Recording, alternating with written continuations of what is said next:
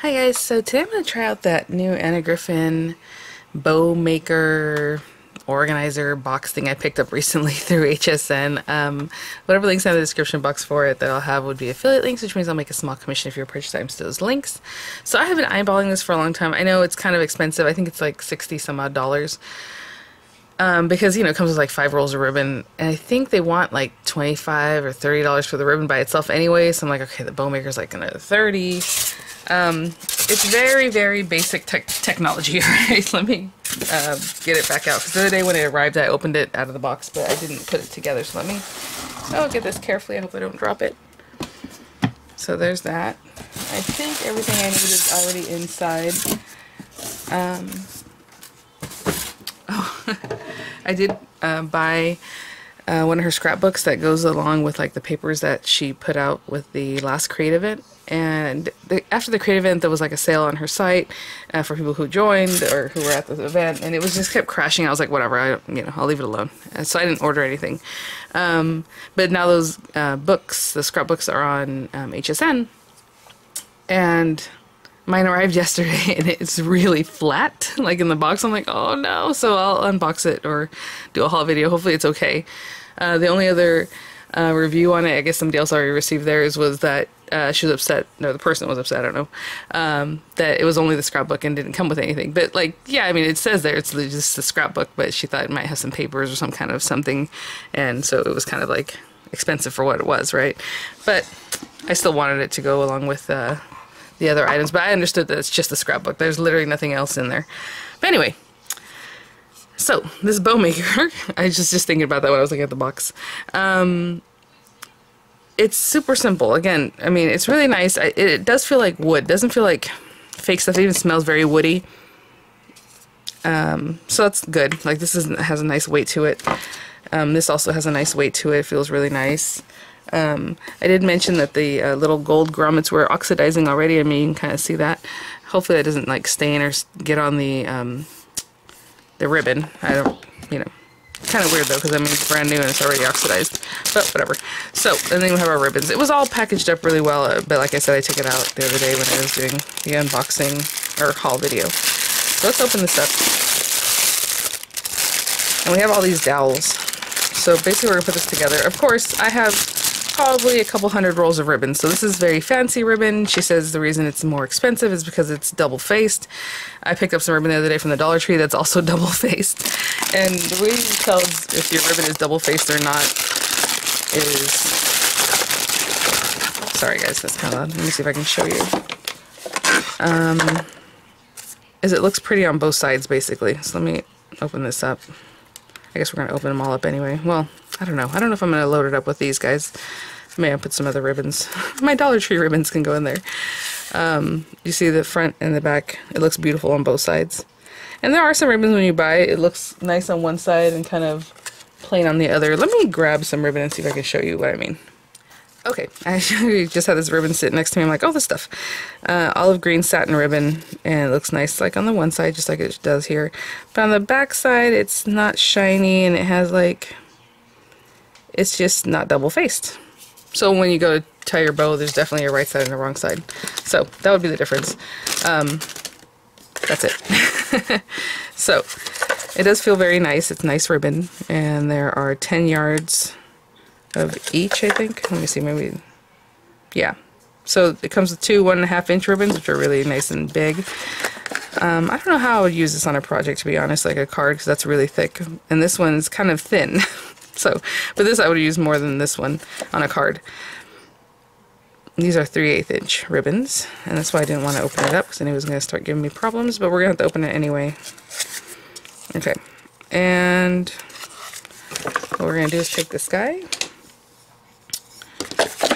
And okay, I suppose you can get these on here now and then try to stick it in there, but I think the best thing to do would be to bring it into the side here first and then start loading it up.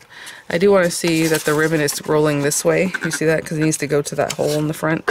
So it needs to unwind this way so it can go into that hole. Of course, you can get it going already. Yes, I dropped some stuff. Of course I did. Alright, so we're going to do that one. Ooh, that noise is not my favorite. Sorry, guys.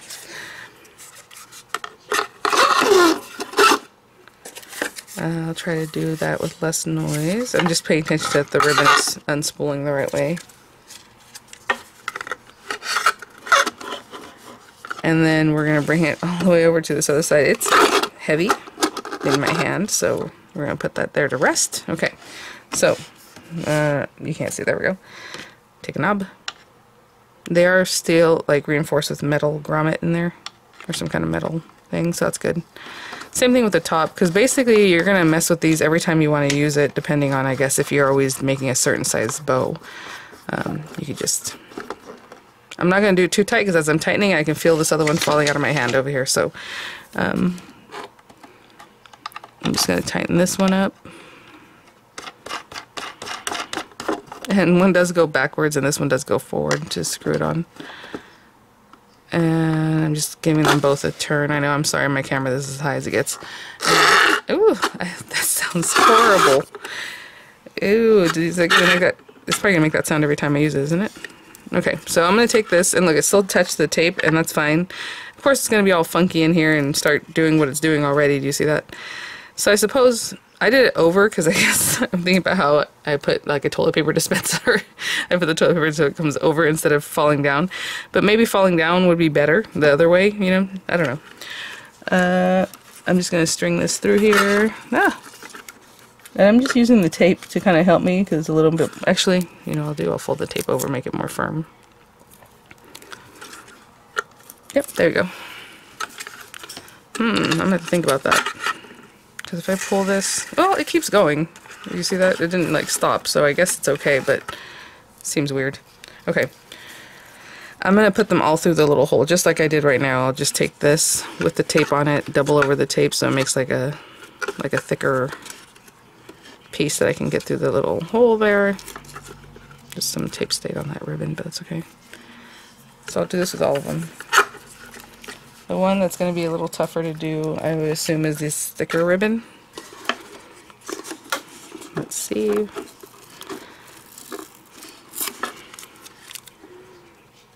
Let's see if I can do this. Actually, what I'll do is I'll make this kind of pointy. How about that? There we go. Yeah, I'm going to use the tape to kind of help me do that, and then I'll take the tape off. Okay. Alright, well, let me string them all through. I'm going to remove this tape now. That tape does damage one side of this ribbon, so that first part is kind of ready to be cut away. And I'll be right back. Okay, so that's all put in there. I will say that maybe if this is sitting here, if you don't use it often enough, it's probably going to get a kink where this is, you know? So I would try to round it or do it as nicely as we can so it doesn't get too kinked. I don't know. They're pretty. Okay. And then you put this on the top. So it tells you on here. Start by placing a peg in first hole. Place the second peg in the hole that corresponds with the size of bow desired. So like there are tons of pegs too, which is really nice actually. So let's start by putting that first one in like it said. Sorry about the lighting because I know this is very white and so this camera is acting funny. Wrap the ribbon as shown. And then step 3, next cross the right side over the left side. Take the top piece under and then around the ribbon between the pegs. Bring it over the top so ends meet and tie a knot to hold the bow in place. Then slide off the pegs. So what's funny about this is it's very much like the way I do with my fingers. What they're saying. But it's my fingers and it's free. Alright, wrap the ribbon as shown. 2-inch ribbon, let me see. A 1-inch ribbon would be really cute because it's very small. You know what I'm gonna do? I'm gonna try a 1-inch ribbon, but I'm gonna use this organza ribbon that I have over here. And I'll try to follow the rules here. It didn't really say how long you should cut your ribbon. It just says start by placing a peg in the first hole, place second peg, wrap the ribbon as shown. So that is kind of a bummer because like, okay, how much do I actually need? So I guess I'm gonna eyeball this, and it says to do it like this. You know, honestly, I don't know. So I'm gonna cut this, and then I'll tell you guys how big it is, and if it doesn't work, then we know we need more, right? I mean, I don't know how else to do this. So I just cut that. This is just Dollar Tree ribbon, and it is about 7.5, almost 8 inches, about 8 inches long. Wrap the ribbon as shown. Cross the right side over the left side. So this is left, this is right. Cross it over. take the top piece under, so that was the one that we crossed over from the right, go under, and then around the ribbon between the pegs, and then it says to, so we did that, and then it says to bring this over all in that one step. That was step 4. Looks cute already. Bring it over the top so the ends meet, so the ends are pretty much, so you're kind of, if you go like this, it'll kind of even out. That's interesting. Tie a knot to hold the bow in place. Okay, well this is a very small knot because I only gave myself 8 inches of ribbon, because again I don't know how much you need, but and this stuff is kind of thick, so hold on, like the width of this ribbon. Ugh. Okay, I'm finding it, there it goes. A little bit worse for the wear, it's kind of messed up, but that's my fault. Okay, I'm giving it a nice tie, and we do have a perfect little bow. It's kind of wanting to sit up this way, the orientation. I don't know if we can make it relax a little bit. I guess that way. Also, this is organza ribbon, so it's a little bit more stiff. Okay. It's cute.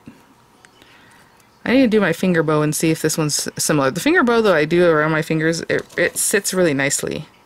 So I'm going to cut this extra off because it's kind of ugly. So that 8 inches might make it a little bit tight, especially if you're not familiar with bow making. So maybe you want to cut like 10 inches for this 1-inch one. I don't know. Cute. I would hate to cut this silky kind of beautiful ribbon and have it too short for this next one, but I'm going to make a 2-inch bow. And I'm going to use the light blue color that comes in here.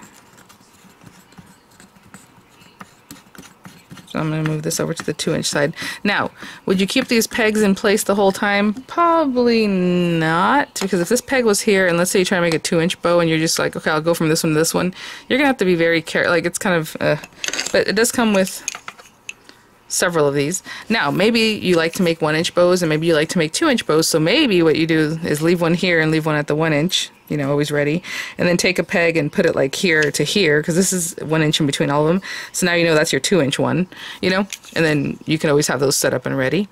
I don't know. I just feel, I think putting this in here and unscrewing it every time you use it is going to get kind of old. Okay, so I'm pulling this from here. I'm going to measure about 10 inches, just because it's, to make the 2-inch bow, this was 1 inch. You're adding a little extra on either. Ooh, I think 10 inches might not even make it. Let's see. Well, let's see what that looks like. Da-da. If I had 10-inch bow here and then wrap it around, it'll work. I think it's going to be very snug. But for what I want this for, I want it to be, I don't want a real big ends. I think what I'm going to do is make a bow for Miranda's hair clippy. So I'm going to cut that. Be very careful with this. Like I said, it did damage. Like this one doesn't look so bad, but that green, taking the ends off of these two guys really kind of made it look really bad. And then it was touching it in a different part of the roll, and that also looks bad. So just be careful. It feels really nice. All right, here we go. So this right over left. Sorry, I started sounding kind of bad. I still sound bad. But anyway, again, right over left. And then it says to take that bottom one underneath and over everything, right? And then to line up the ends, which this time was pretty easy to do. That last one was giving me a little bit of problems. And then just tie a knot. So I tie the knot with this top one going under, but you know, I don't know, however you want to tie a knot. This part's the tricky bit. And it's totally falling apart. That's interesting. Just like the organza did. Sorry. Oh my gosh. Again, I'm giving myself too little, because I don't want to end up cutting off a bunch of this expensive ribbon. Alright. That's moving. I guess I probably didn't tighten it enough. Okay. There it is. Again, I think I have to figure out, like, as far as making the knot, is it better to tie it from the bottom up? So I'm bringing that down, bring this down. It is double-faced. I can see that this one side still looks a little different than, like, this side. But that's okay. It's still very pretty. So this does fray, so what I'm going to do is cut that. Cut this one. Again, I am wasting a little bit. Oh, Why are you acting funny? It doesn't want to cut. Okay. And we're going to bring out Old Faithful where... Okay, you guys know I rearranged my stuff the other day. Nope, not that one. Okay, guys, be very careful and stay away from your camera. We're just going to bring it and singe that very edge so it doesn't unravel. And I'm literally just barely touching it. Now that's sealed. And we have this pretty little bow. So see how this one kind of sits flat because of the material, I suppose. This one's more puffy. And I guess if I really wanted to squish it down, I would. But organza is, I think it wants to be puffy. So let's leave her alone. Alright, well that's that. I'm not going to try one of the big guys because I don't need it and I don't want to waste it. But it'd be the same thing. And with those guys, you probably want to make a bow that's bigger because otherwise it's going to be very tight, right? Like the, you know, if you do this kind of thing, it's going to be kind of weird in that thickness. Okay. Very pretty. It's literally just for looks, you know. Like obviously it's functional, but what I'm saying is the reason I picked it up is because I wanted to see it wherever I put it, probably over there in that corner all the time with the pretty ribbons coming out. Let me grab some stuff and I'll try to make it a little hair bow and I'll be right back. So in the meantime I went and grabbed a bunch of cute things to possibly put on there along with our little bow. Again, the bow does sit kind of funny. There we go. That's a little better. I don't know. Okay, so let's put that to the side. Tons of little buttons. Those I think I recently picked up at Hobby Lobby, but whenever Michael's has them on sale or Joann's or Walmart has, you know, all those cute little buttons, whatever it is. I am using this set of Doris 18 pack. It says 40mm barrette nickel. I'll link these kind of things in the description box if you're interested. This is a smaller one, so it's like from Miranda. Usually what I do is I cover this with ribbon all around. I just open this up. If you have seen any of my other ribbon or bow videos, pop this thing out. I'm not going to take it out, but just take it out, put some ribbon in there. It goes around through here. You can take this whole thing off if you want, and then just tape it, glue it down, and it's nice and covered. But I'm not going to do that with this ribbon, especially because the ribbon's a little bit wider than this, and then it's going to be hidden, most of it, so I'm just not going to do that. But what I am going to do is hold this here, and I'll be very careful about this. Now, hot glue sets up pretty quickly, but I'm going to take this whole thing and just pop it on here. So, oh goodness. Hopefully I'm where I need to be. There. And I'm going to stick it down. Now you can leave it free floating, of course, but I'm going to glue this down as much as I can. And that's because I didn't cover it. If I had covered this whole thing, I would just let the bow do its thing, you know? But I'm taking that bottom layer of bow and this, whatever touches that very bottom, to cover the whole thing. And basically that's it. So I mean, you can leave it like this, and you have a little, there's a French barrette, so it holds a little more hair. Clips in really nicely. Cute. But I think I'm going to pop something in the center. So we'll see how this turns out. I have, that might be cute, but little sunglasses are adorable. I was thinking more of this one. We're going into fall. And then these are already kind of like pink and peachy colors, kind of interesting. Thought he would look really cute on there. Aw. But, or, oh my gosh, even the little panda. That's so cute. And then I have these glittery pumpkins, but that doesn't really go very well. So I think I'm going to go with this kind of, I think Miranda picked these out herself. I don't know which one I want to put on here though. That's cute. Oh, that's cuter because that blue actually goes with that bow in the background. And then I was thinking maybe both things. Would that be overkill? You know what? I've been known to go too far sometimes. So I'm going to take the shank off of this just so I can put this down easier. Sorry about the shadows and everything else that's going on right now. Maybe I should close up a little bit. So I'm just going to cut this off. It's just plastic. You can probably do it with scissors. I'm just using this cheap jewelry plier. If we put that there and then this little guy. Oh, yes. Okay, I don't know how much this needs, but probably quite a bit. We need that to hold on. So I'm going to hold it there. Making sure it's making contact with something, right? You want it to hold on. So, and then this little cutie. Yay, that's cute. Okay. So on this one, since there's room, I can probably leave the shank there and that'll actually help me hold it down. So I'm leaving that this time, but most of the time I usually take it off. It just depends on where it's going to be placed. That kind of will help hold it because that glue's going to get into that shank and then also onto your project, so it kind of just helps hold it on. Oh my gosh. Mandaloo, come here real quick. She just woke up. Can you come see this? I want to know what you think of it.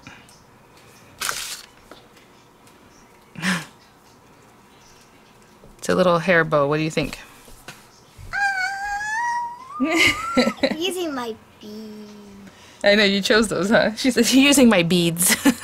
They're buttons. Isn't that cute? All right, I love that you love it. All right, well, I guess we're good to go, guys. All right, thanks for watching. Yeah, I mean, it's a very basic mechanism again on that tool. I thought it was pretty, and that's basically why I wanted it. So, thanks for watching. Hope that helped you out. Also, to kind of gauge about how much ribbon you actually need to make the bows, I would just kind of do what I did, like measure it out, and then maybe faux wrap it around and see about where you're at, and then that might give you an idea. But it looked like for the 1-inch bow, I needed about 8 inches or so. And then for this one, I went 10 inches, and I did have to cut some off at the end, so that's about right. All right, guys, thanks for watching. I'll see y'all at the next one. Bye now.